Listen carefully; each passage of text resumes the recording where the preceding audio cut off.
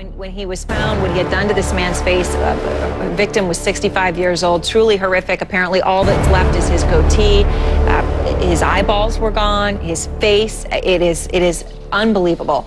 Dr. Sophie, have you ever heard of anything like this? I mean, it's awful to even talk about some of the things I just said that this man did to his victim's face. Absolutely. There are many reactions that your brain can have when you're putting in a substance such as this. These are very cocaine-like substances that will have a very aggressive reaction within your brain, and the behavior that comes out of that could be anything from aggression to ripping off basically someone's face. The man was naked, and he was growling. I should tell everyone too. He was growling like he was some sort of a dog as he was eating the man.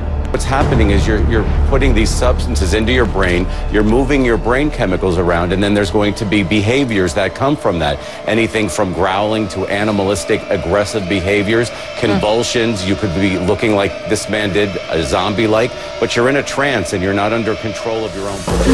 Keep your hand out of the water. What's wrong with the water? They were unleashed into America's waterways to turn quiet streams into rivers of living death.